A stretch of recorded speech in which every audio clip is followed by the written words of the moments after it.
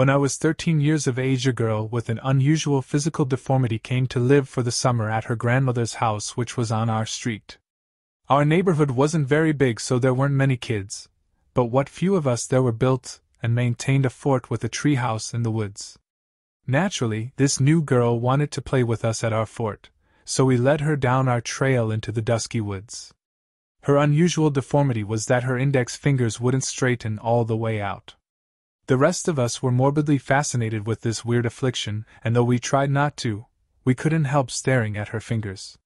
She said she didn't mind if we looked, but I always thought she was hiding the truth that us gawking at her really did hurt her feelings. But since she wanted to fit in, she pretended our offensive preoccupation with her ill-formed fingers didn't matter. Well, not long after the new girl started hanging out with us at our fort, a strange thing started happening. The other kids were younger than me, the youngest being Molly, who was 9.5 if you asked her. We were all filled with the vibrant energy of youth, so we hated if our parents tried to make us have nap time in the afternoon.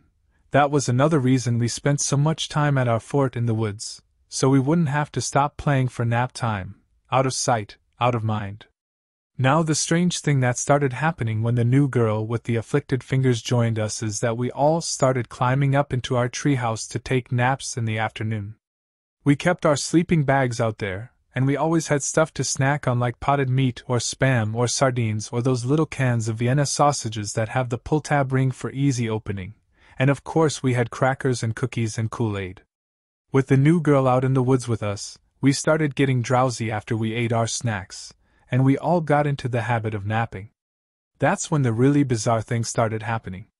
Whenever the rest of us would wake up from our naps, the new girl would invariably be squatting down over one of us with her hands near that one's face. Her index fingers would be perfectly straight, as if they weren't deformed at all. With eyes wide with terror, we'd all jump to our feet, wide awake and shaking scared. We would yell at the new girl and tell her she couldn't come to our fort anymore, but she would always cry and beg until we relented. Then when we let her play with us at our fort in the woods, the same eerie thing would happen again. The new girl's name was Sybil, and she said that a demon lived inside her. She said the demon used supernatural power to put us all asleep, then it would whisper in her ear that she should kill us. Sybil's grandmother died that summer. The evening news aired the story that the autopsy found that the old woman died in her bed late at night due to suffocation. Sybil's parents came and took the girl with the afflicted fingers away, and we never heard from her again. As time passed, all the other kids in our little rural neighborhood died in tragic accidents. Tyler's brother accidentally blew his brains out with a shotgun he thought wasn't loaded. Molly was run over by a car that didn't see her while she was running in and out of the smoke behind the mosquito spray truck. Karen choked to death when a hard candy got jammed in her windpipe. Dwayne was electrocuted when a CD player that was plugged into a wall outlet fell into the bathtub with him. Our family moved away, and as far as I know, I'm the only one of our treehouse club who is still living. Recently there have been reports in the media about a satanic cult in the desert in southern Utah. The leader of the cult is purported to be a woman named Sybil, but I don't know what to believe. I just know that I can't sleep unless the light is on and the door to my room is locked. When I was in college, unfortunately I was part of a group, rather gang. That group consisted of 6 boys and 4 girls, and well, I kind of joined that group because of the 4th girl. Basically, our group was innocuous except for the people on whom we used to play pranks. There was this guy in our college, not friends with anyone, only a few people knew him. A few people have tried to be friendly with him, but he just liked to stay aloof. Once he even told a guy he don't really need friends. Many times he was spotted talking with himself as if for him his own company was better than others. People find him kind of weird and haughty. So a guy from my group decided to teach him a lesson and formed a plan. A few suicide cases had taken place in my college, and the most famous one was when a guy locked his gate from the outside, got back in from the window, locked the window, and then hanged himself from the ceiling fan. He did this during summer holidays, and his body was found a few days after his death, and people say that by the time his body was found the smell had become so bad that it was spread in the whole hostel. Smell was the reason that his body was found. Some people from his wing still say that on some nights they can feel a pungent smell in the air. So what we did was the guy who had made the plan was dressed in sheets and makeup was put on him in such a way that it was looking as if there were rope marks on his neck and his face had become all swollen and his nose was bleeding. An electrical engineer friend of ours pulled the plug which can cause an whole hostile wing to go in darkness. My job was to collect some rotten-smelling garbage and put it outside that weird guy's door when the lights were to go off. So when the lights were off and smell had been spread in the whole wing, the friend of mine with the makeup knocked on the door of that weird guy. We were all standing nearby. Our friend found that the door was not locked, and he went inside and shut the door. We all rushed to the door and pressed our ears on the door. For a moment there was no sound from inside, and then we heard our friend's voice dash. "You are quite brave." "No, not really," came the reply from weird guy. "Yes, you are. The last guy I met kept crying like a little girl till I strangled him to death."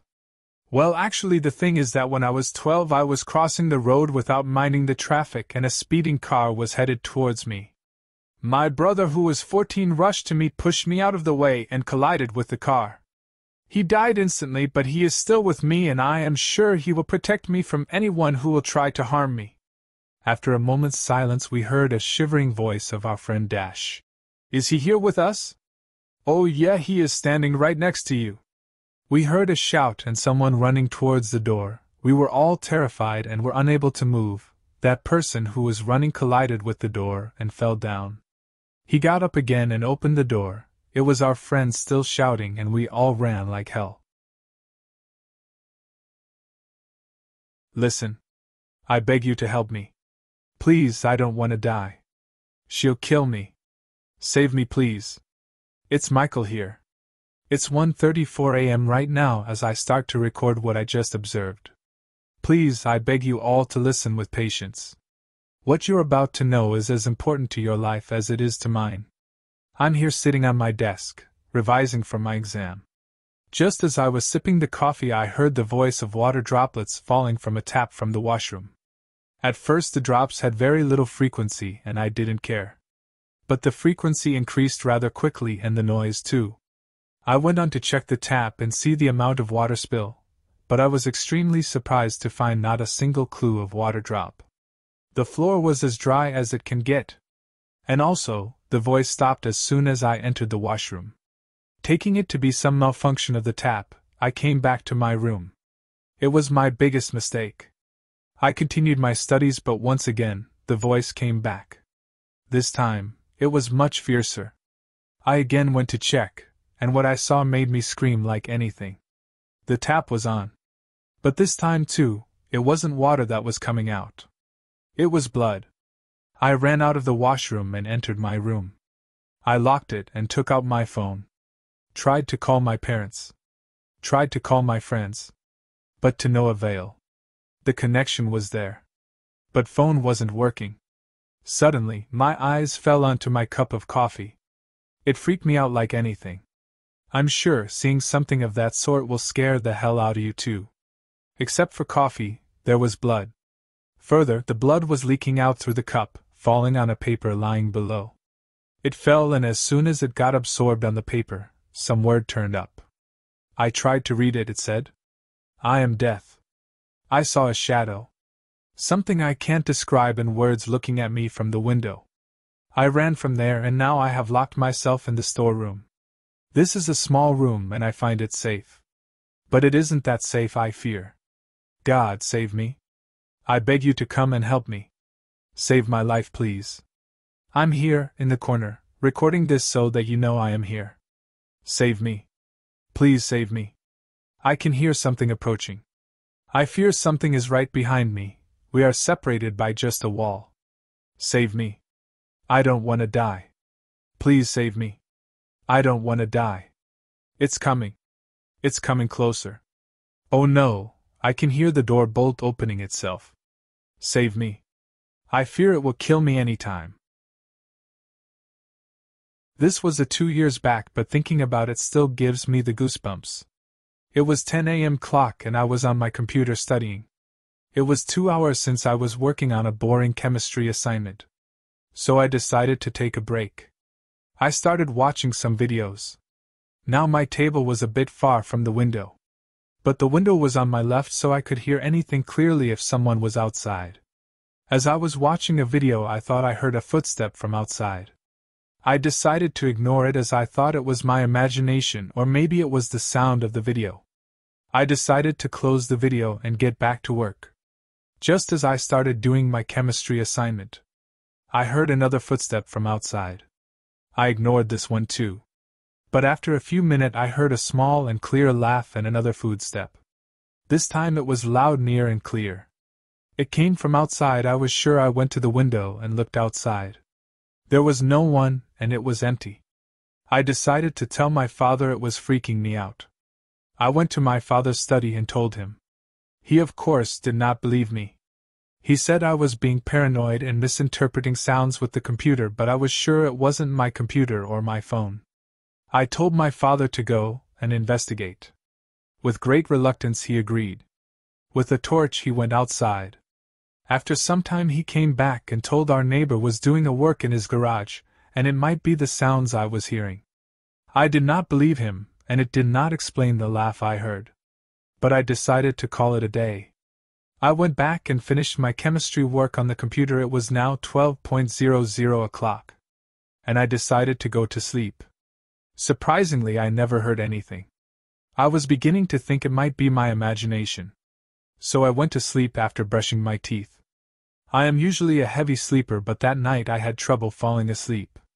But I managed to finally fall asleep. I was woke up to a sound I heard. I realized the sound was the laugh. I heard another footstep from outside. My parents were sleeping. So was my brother, so I decided to investigate. My phone told me the time was 3 a.m. clock. Everything was so dark. My bed was nearer to the window than my table. I took my phone out and switched the light. Everything was okay until I shone it near to the window. What I saw gave me goosebumps to this day. Standing outside with her face pressed against the window was a woman. Her face was covered in blood. She had 2 bloodshot eyes and had a mouth with sharp teeth. She was laughing silently. I screamed. The woman disappeared. My parents came over and asked what was it. I told them. They did not believe me. They told me it was my imagination, but I was sure I saw her. My father checked outside, found nothing. They finally managed to convince me to sleep. The next morning, as my cousin and my brother was playing outside, they discovered a white cloth and a photograph of a woman in front of my window. When they showed it to me, I got scared. It was the same woman whom I saw. But I never saw her again. I was 18. It was 1996. Gap year between high school and college. I was living in Florence, Italy, studying Italian. My high school buddies were backpacking through Europe. I wasn't allowed to do that. My parents said they'd pay for the trip, but I had to do something productive. I pouted at the unfairness of their decision. My God, the arrogance of an 18-year-old. I was a terrible student. Missed class, partied, never did my assignments, etc. Result: never learned to speak or write proper Italian. One weekend I was invited by my backpacking buddies to Milan because they were going to see the Milan Inter soccer game. I met them in Milan on a Friday and would then stay a few days exploring the city, but I had to be back in Florence on Sunday because I had school. I arrived at Santa Maria Novella, Florence's main train station, Sunday night around 11 p.m. It was pretty empty. I went to the restroom and a man, maybe 40-ish, followed me. There were 10 stalls maybe. He picked one right next to me. Strange, uncomfortable, weird. Yes. I believe most guys would agree we like our space. But then he started staring. Yes. At my penis. I didn't finish peeing. Got a terrible vibe. I zipped up and left. My thought was maybe I'm exaggerating, but rather be safe than sorry. I was a student. Nothing flashy. Not much to steal. But I got scared and paranoid. A cement has bunch of columns by the terminals. I felt crazy doing it, but I started to zigzag, to see if the guy was really following me. I headed towards one exit, then did a 180 and headed towards the other.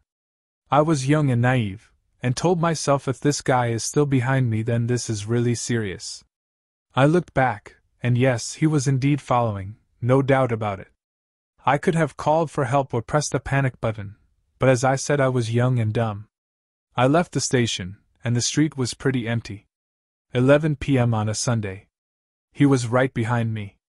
About halfway down the block there was a coffee shop still open but about to close. The lady at the shop told me I could order something but I'd have to be quick since they'd soon close. I ordered a Coke and took my sweet time drinking it. The shopkeeper was annoyed but allowed me to stay while she did her cleanup. The guy that was following sat on the curb right across the shop and stared at me. I figured I was safe as long as I was inside. Why didn't I tell the lady what was going on? Why didn't I call the cops? I don't know. I was dumb.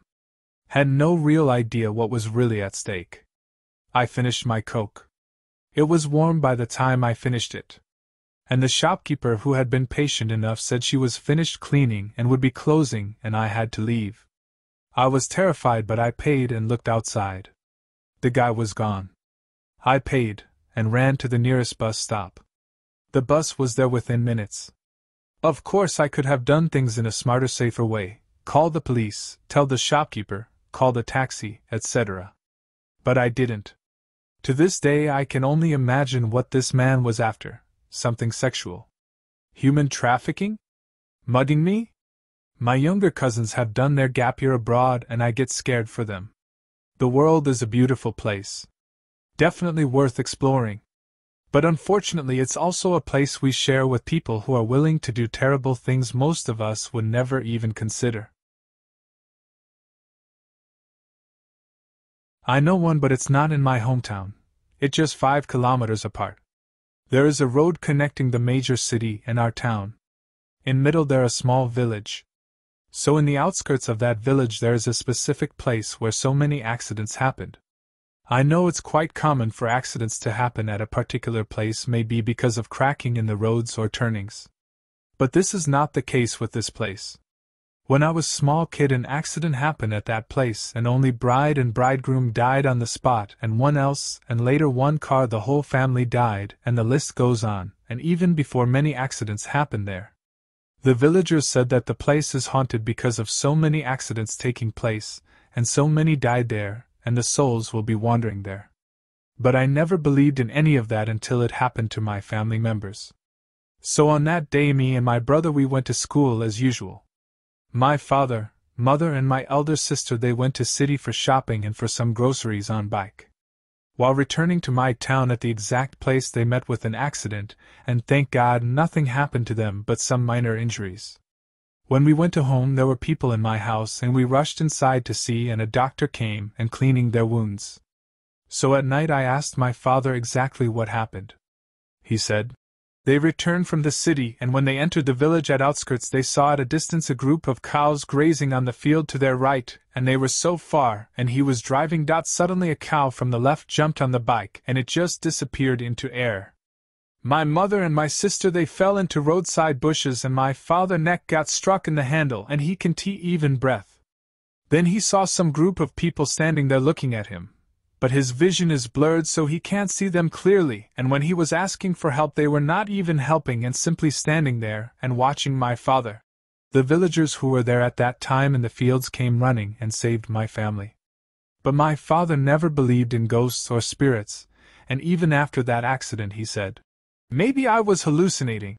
But I know he was little frightened and I can sense some fear in his voice when talking about it, maybe because he doesn't want me to get frightened. Even after that so many accidents took place, and still going on, but the thing is deaths happen there is not because of some other vehicle.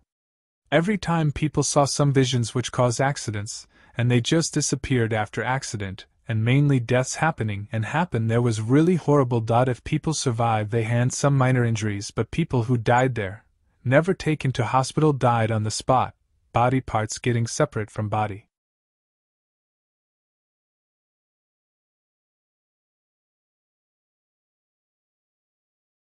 I work for Casca Entertainment Company, a production company specializing in the creation of short horror videos and films for YouTube. As part of my responsibilities, I frequently visit abandoned locations such as old houses, deserted places, and graveyards to capture eerie and atmospheric scenes for our productions.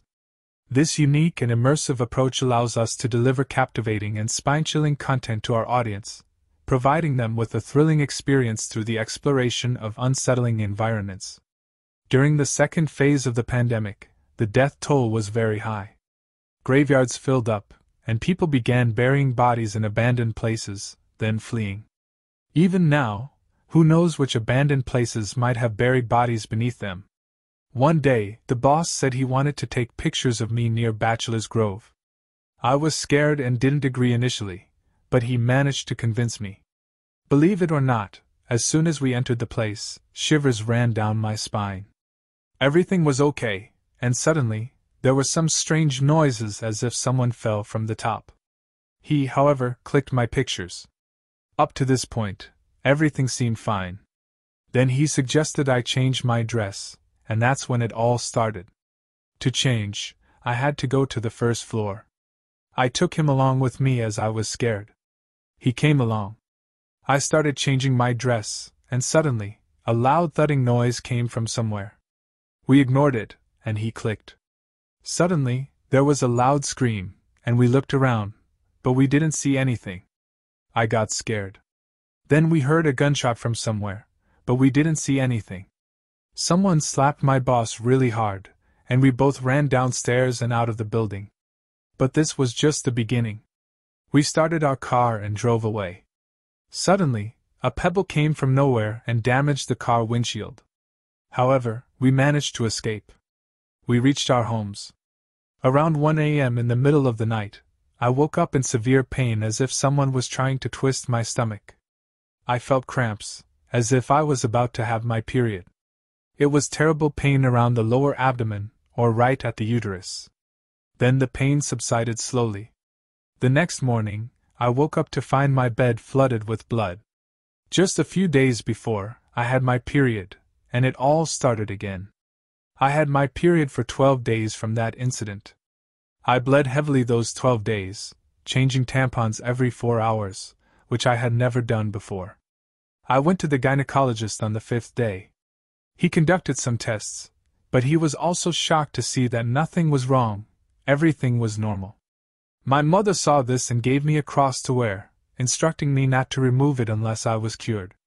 However, I continued with my office, and my boss, now very caring, said he wouldn't joke around with me unless I was cured. On the 13th day, suddenly there was a cracking noise, and the cross broke from my wrist.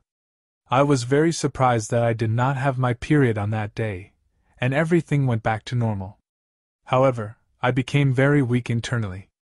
My mother gave me a lot of fruit juices to drink and took special care of me, and I was fully fit and fine in a couple of days. We, along with the boss and his wife, went to the priest of St. Mary's Church. He said that horror films are inspired by real-life incidents and portrayed with some spices for entertainment. However, spirits exist in real life. The only difference is they cannot be seen, but they can be felt. He continued that if he had not given me that sacred cross, I would have bled to death, and the cause of my death would have remained a mystery for everyone. He continued that many people die mysteriously because they don't know the real cause, and science gives vague reasons to cover it up. He advised me to stay away such places,